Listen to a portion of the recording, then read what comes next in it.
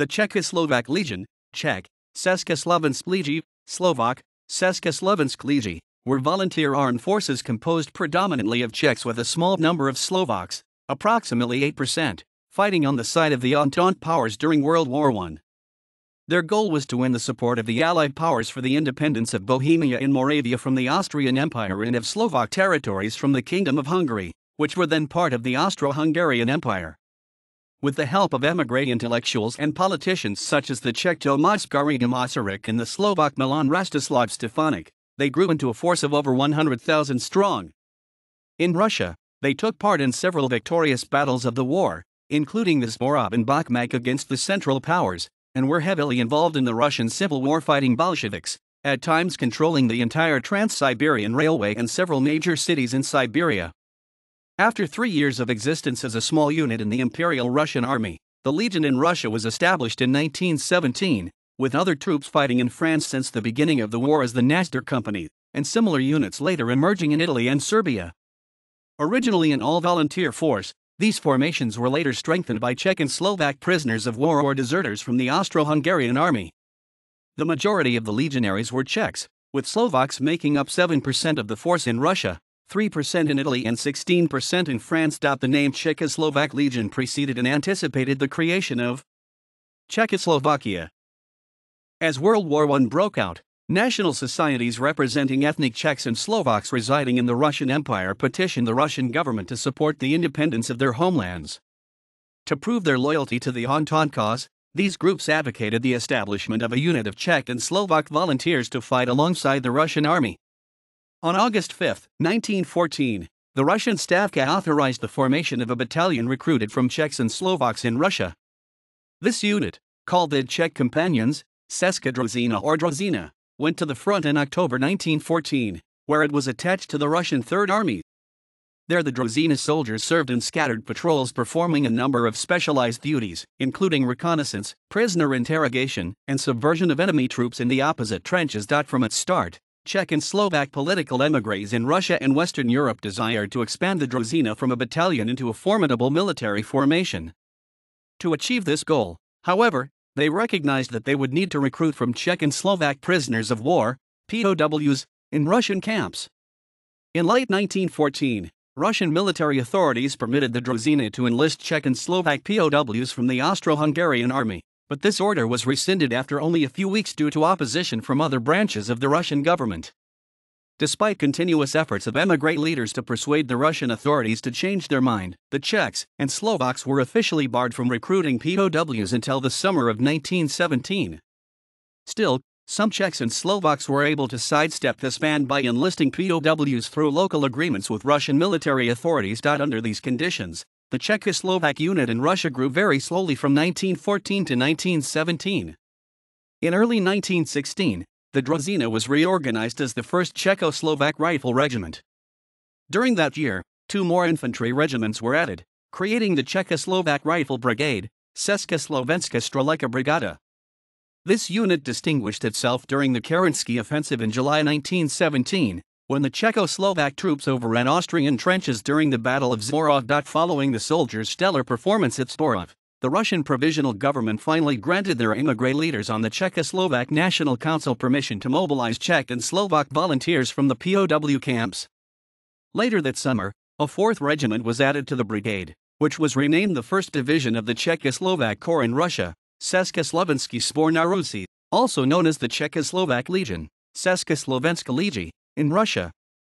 A 2nd division, consisting of 4 regiments, was added to the Legion in October 1917, raising its strength to about 40,000 troops by 1918. In November 1917, the Bolsheviks seized power throughout Russia and soon began peace negotiations with the Central Powers at Brest-Litovsk. The chairman of the Czechoslovak National Council, Tomáš Masaryk, who had arrived in Russia earlier that year, began planning for the Legion's departure from Russia and transfer to France so the Czechoslovaks could continue to fight against the Central Powers. Since most of Russia's main ports were blockaded, Masaryk decided that the Legion should travel from Ukraine to the Pacific port of Vladivostok, where the men would embark on transport vessels that would carry them to Western Europe. In February 1918, Bolshevik authorities in Ukraine granted Masaryk and his troops permission to begin the 9,700-kilometer, 6,000 miles, journey to Vladivostok. However, on February 18, before the Czechoslovaks had left Ukraine, the German army launched Operation Faustschlag, Fist Strike, on the Eastern Front to force the Soviet government to accept its terms for peace. From 5 to March 13, the Czechoslovak legionaries successfully fought off German attempts to prevent their evacuation in the Battle of Bakhmach. After leaving Ukraine and entering Soviet Russia, representatives of the Czechoslovak National Council continued to negotiate with Bolshevik authorities in Moscow and Penza to iron out the details of the Corps evacuation. On March 25, the two sides signed the Penza Agreement, in which the legionaries were to surrender most of their weapons in exchange for unmolested passage to Vladivostok. Tensions continued to mount, however, as each side distrusted the other.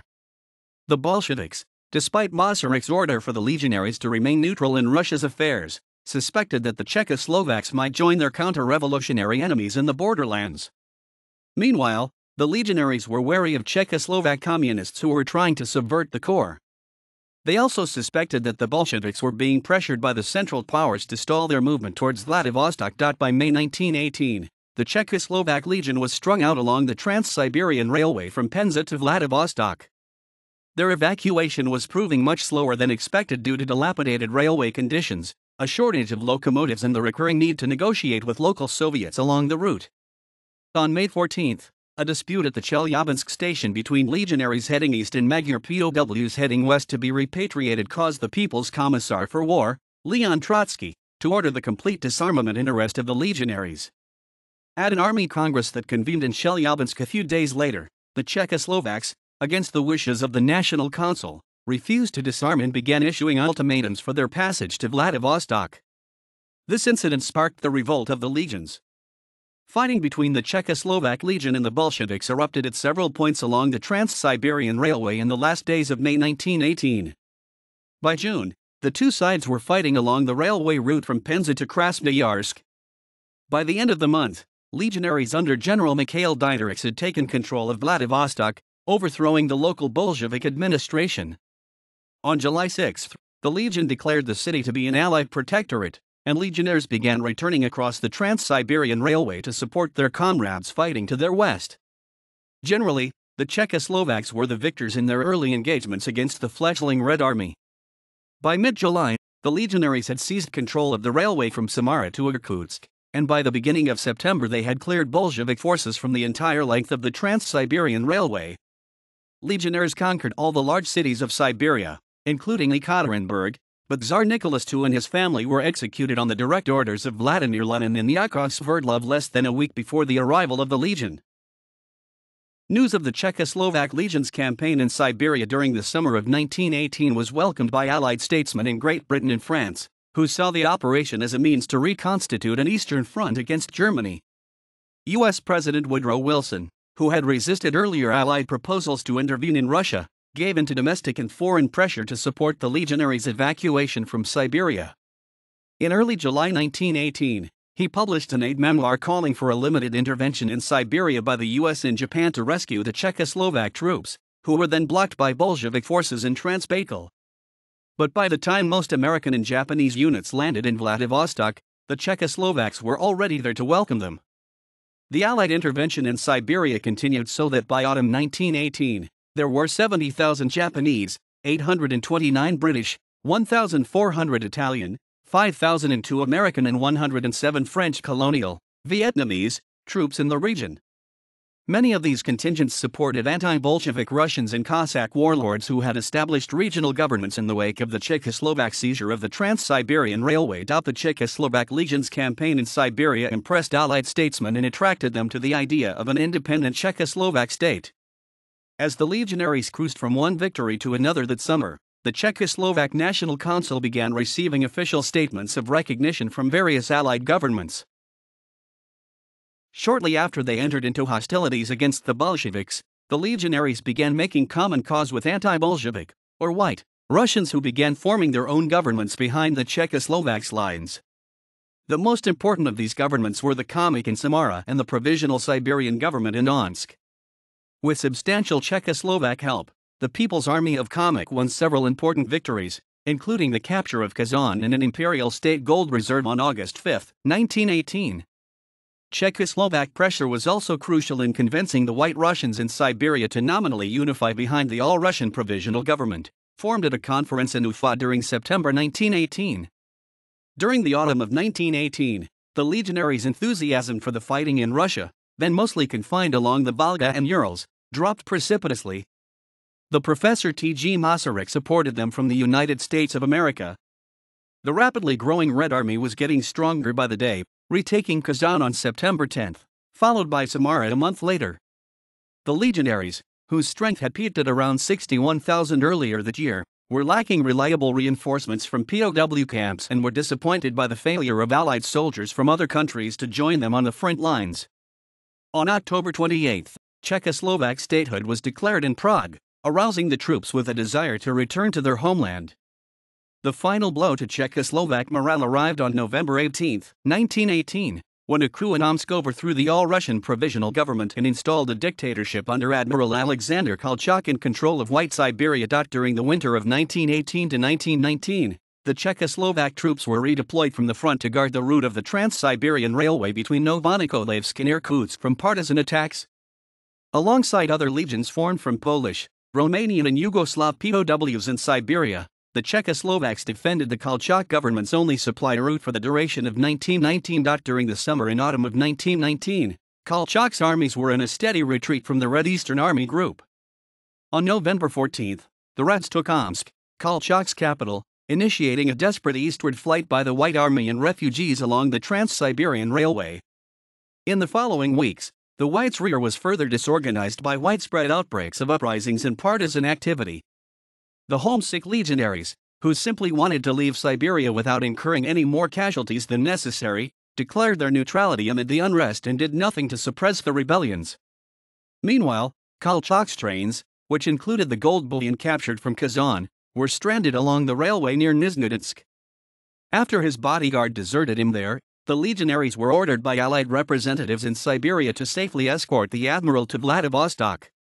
This plan was resisted by insurgents along the Czechoslovaks route, and as a result the legionaries, after consulting their commanders, Generals Janin and Jansirovi, made the controversial decision to turn Kolchak over to the political center, a government formed by socialists revolutionaries in Irkutsk. On February 7, 1920, the legionaries had signed an armistice with the 5th Red Army at Kudin, whereby the latter allowed the Czechoslovaks unmolested passage to Vladivostok. In exchange, the legionaries agreed to not try to rescue Kolchak and to leave the remaining gold bullion with the authorities in Irkutsk. Earlier that day, Kolchak had been executed by a Cheka firing squad to prevent his rescue by a small White Army then on the outskirts of the city. When the armistice with the Bolsheviks was concluded, dozens of Czechoslovak trains were still west of Irkutsk. On March 1, 1920, the last Czechoslovak train passed through that city. The legionaries' progress was still hampered at times by the Japanese Expeditionary Force and the troops of Ataman Grigory Semyonov, who stalled the Czechoslovak trains to delay the arrival of the Red Army in eastern Siberia. By then, however, the evacuation of Czechoslovak troops from Vladivostok was well underway, and the last legionaries left the port in September 1920. The total number of people evacuated with the Czechoslovak Legion in Russia was 67,739. Including 56,455 soldiers, 3,004 officers, 6,714 civilians, 1,716 wives, 717 children, 1,935 foreigners, and 198 others. After their return to Czechoslovakia, many formed the core of the new Czechoslovak army. The number of legionaries killed in Russia during World War I and the Russian Civil War amounted to 4,112. An unknown number went missing or deserted the Legion, either to make an arduous journey to return home or to join the Czechoslovak Communists. Among the latter was Yaroslav Hasek, later the author of the satirical novel The Good Soldier Savechk. In France, the Czechs and Slovaks who wanted to fight Austria-Hungary were allowed to join the Foreign Legion, hence originated the term Legion for units of Czechoslovak volunteers. In August 31, 1914, the 1st Company of the 2nd Infantry Regiment of the Foreign Legion in Bayonne was created mostly of the Czechs and was nicknamed Rota Nazdar, Nazdar Company. The company distinguished itself in heavy combat during assaults near Arras on May 9 and June 16, 1915. Because of heavy casualties, the company was disbanded, and volunteers continued to fight in various French units. New autonomous Czechoslovak units were established by the decree of the French government in December 19, 1917. In January 1918, the 21st Czechoslovak Rifle Regiment was formed in the town of Cognac. It mixed prisoners of war with volunteers living in America. The 22nd Czechoslovak Rifle Regiment was created later in May. The creation of Czechoslovak units in Italy took place much later than in France or in Russia. In January 1918, the commander of 6th Italian Army decided to form small reconnaissance groups from Czech, Slovak, and Southern Slav volunteers from POW camps. They also served in propaganda actions against Austrian Army. In September 1918, 1st Fighting Unit, the 39th Regiment of the Czechoslovak Italian Legion was formed of those volunteer reconnaissance squadrons. Italian legionaries were the first who returned to newly created Czechoslovakia in 1918 and were immediately drafted into fights for new state borders, most notably in the war against Hungarian Soviet Republic.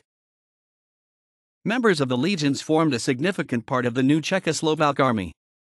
Many of them fought in 1919 in the Polish-Czechoslovak War over Zailzy and in a war with Hungary over Slovakia. Legion veterans formed organizations such as the Association of Czechoslovak Legionnaires, Československá legionárska, and Legiobanka, Legionárska banka, a bank formed with the capital they had gathered during their long service. These and other organizations were known as the Rad, the Prod Castle, for their support of the President of Czechoslovakia.